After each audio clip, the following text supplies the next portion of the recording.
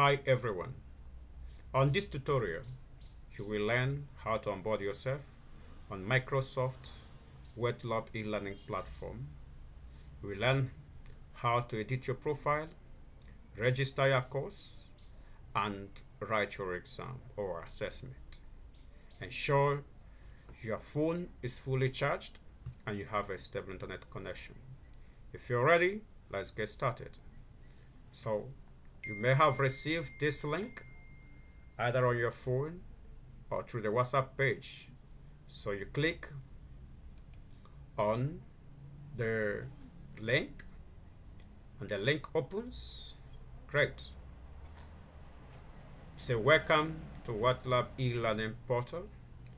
Here you can click get started to study without registering, but it's necessary you register before you start. So you click on sign in.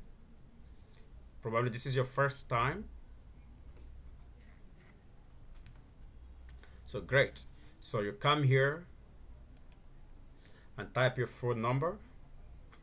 So everyone in this skill up, CCTV, phone repair, have all been onboarded. So what you need to do is to type the phone number you got this message with or you registered with in your pre-admission exam. So I type, for instance, mine.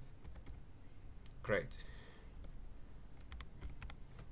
So when I do that, I click next. Sorry, I made a mistake on the, this is 66. So I click. So it's gonna bring where I will enter a 6-digit code. So it's gonna send me the 6-digit code. Great. The code just came in. Great. So I will type my code here. You have your own code. I type mine here, for instance.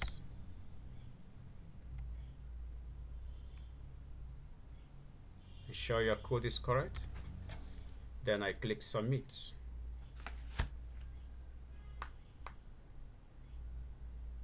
Great. So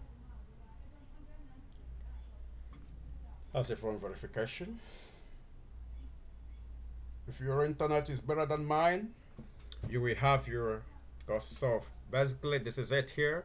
So because I already have an account and I have registered courses before now, that's why you are seeing all this on my page. So basically when you sign in, what you are going to see here is profile updated. Profile has been successfully updated. That is exactly what you are going to, a message you are going to receive up here. So then on the body here, you are going to see no course. You have not registered for any course. So what do? You go to course library. On this very course library, there are courses. These are different courses. So you are to do entrepreneurship. If you click all courses, it is on all courses right now. So every course is open here. This, as you see, this is productivity course, and this is productivity course here. So you have to scroll down because your course is entrepreneurship. You have to scroll down until you get to entrepreneurship, or you just scroll right and then click on entrepreneurship. But just let me just scroll. So here comes entrepreneurship skills. So this is your course, entrepreneurship. So you click, there are about 14 modules, and then the 15th one is the entrepreneurship assessment, which serves as your exam.